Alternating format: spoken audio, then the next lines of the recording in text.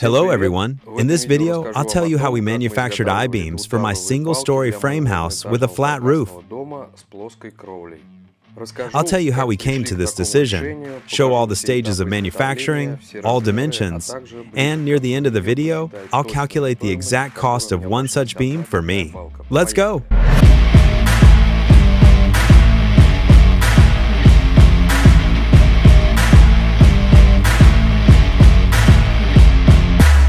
So, everything started when the designer who began drawing my house in SketchUp depicted the roof rafters in this way, like some kind of trusses.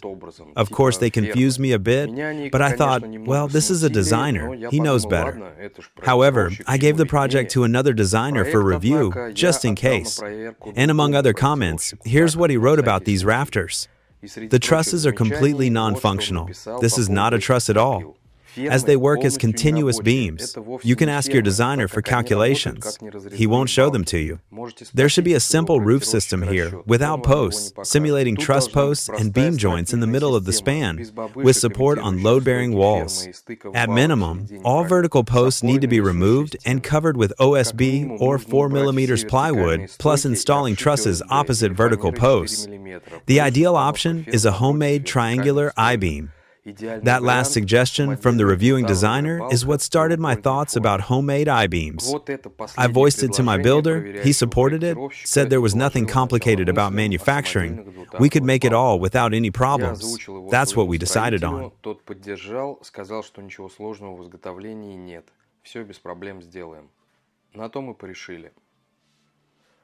The beam has the following dimensions: length 11.42 meters.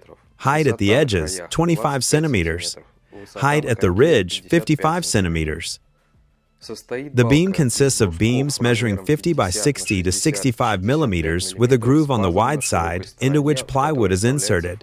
Groove depth, 15 millimeters. Width, 10 millimeters. Regular plywood, not moisture resistant, 9 millimeters thick. As can be seen from the drawing, both the beams and plywood, for obvious reasons, are not single pieces, but made up of several elements. For the beams, at the top, these are two beams, 5.7 meters long, which are joined at the ridge.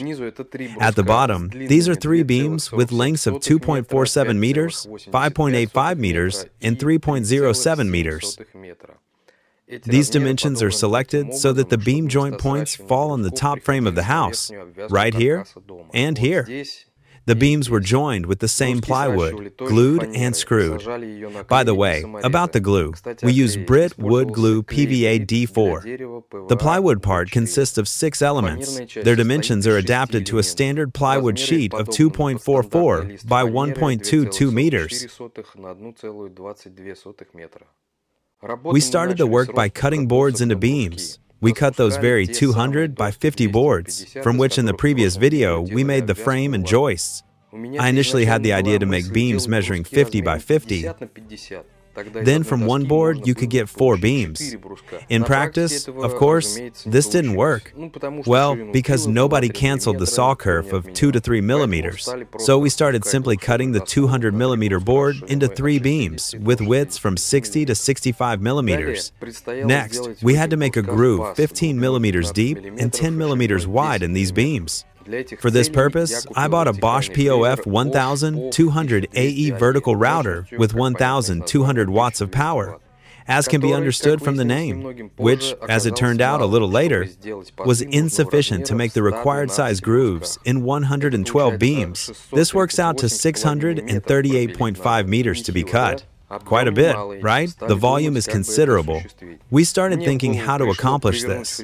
I came up with the idea of mounting the router on a table, attaching guides to it, receivers, and passing the beams through this way. One beam was passed through twice. The first time, 7 to 8 millimeters. The second time, 15. About halfway through, after cutting about 50 beams, the router couldn't handle the machine life and died.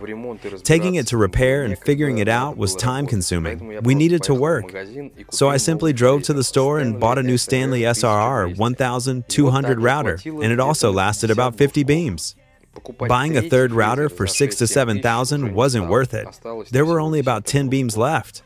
I bought a U-Skill 1830 AA at 1,100 watts for 2,000, and with it, slowly, just manually, very carefully, we finished it. We made a jig on the piles of the future terrace, on which we will assemble the beams. Next, we started cutting plywood into elements. Here's what my sketches look like, where I drew, listed all sizes, and how to arrange elements so that there would be as little waste as possible. Basically, nothing complicated. One person lays out the plywood, another cuts it with a circular saw, and a third moves everything at the right time. It's only long and monotonous. Well, and then the most interesting thing started, assembling all of this into one piece. How this all happened, I suggest just watching.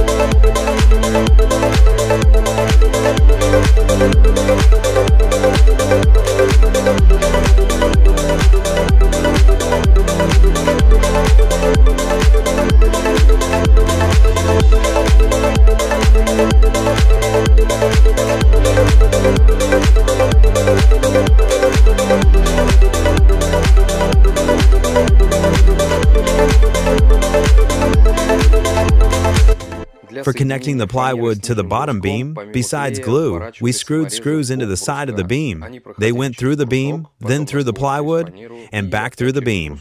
For connecting and pulling the top beams to the plywood, we screwed screws from the top. And here's the result. We only had to join the beams with plywood. We did this when all beams were ready. Now it's time to lift the beams onto the frame and secure them there.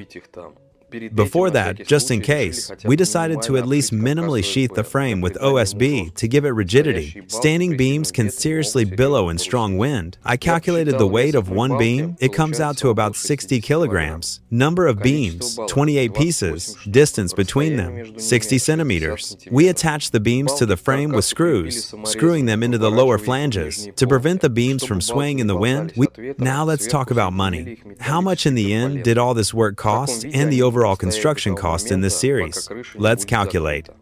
In this series, I bought plywood and OSB3 for a total of 172,608 rubles. I bought OSB3 immediately for sheathing the house, roof, and subfloor from below. I bought 220 sheets at 455 rubles per sheet. I also bought plywood for sheathing the house on the facade side, where panoramic windows are, and, of course, for manufacturing beams. I bought 105 sheets at 700 rubles per sheet. These are 2020 prices. Yes, looking at current prices now, I understand that I wouldn't have started building any dacha at all. In principle, the prices for OSB and plywood in summer 2021 reached 2,500 and 3,500 rubles, respectively.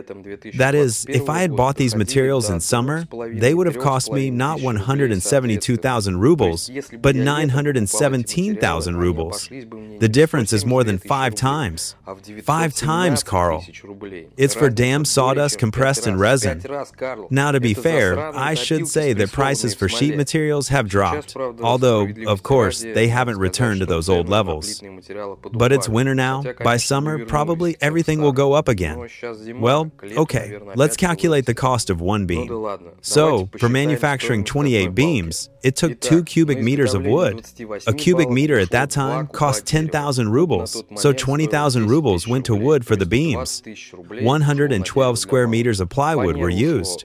Adding 10% for waste, we get 123 square meters, or 42 sheets. At 700 rubles per sheet, that's 29,400. The routers turned out to be literally consumables for me, and 15,662 rubles were spent on them. Various small things like glue, screws, and other things, another 15,000. Work on these beams, 67,700 rubles. Here I want to note that one of the builders worked on manufacturing for only 3 to 4 days, and I, in turn, took the most direct part in all this. My own time spent, I don't count in these calculations. It comes to 147,742 rubles for all beams, or 5,277 rubles for one beam. For time, 3 weeks. As far as I remember, it took for all this board cutting, routing, plywood cutting, assembly, gluing.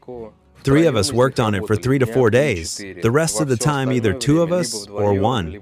I remember this stage as one of the most difficult and tedious, to be honest. In the next video, I'll tell you how we covered the roof with these beams, how many problems we had with this, how one of the builders left me, and I was left with this construction, literally one-on-one. So, subscribe to the channel, like the video if you liked it, and write in the comments what other beam options could have been made here, in your opinion. Everyone, bye for now. No, not yet. This is the first video after a long break, and after the 24th of February 2022, I can't shoot and edit videos as if nothing happened. I left Russia and don't know if I'll ever have the opportunity to visit my house about the construction of which you just watched a video. For those who are interested exclusively in the construction process, I announce the house is practically ready. Only interior work remains. I have video material shot for several more episodes, and they will gradually come out. What will happen next? I move to Serbia and plan to buy or build a house here. Then it will be about this, as well as about our life, settling in here. If this interests you, subscribe. Those who are already subscribed, stay. If you haven't subscribed yet, please subscribe. I'll voice my attitude to what's happening. As I already said, I left Russia. I won't go deeper into politics. The channel isn't about this. But I think everything is clear to you anyway. Well, that's it. Bye.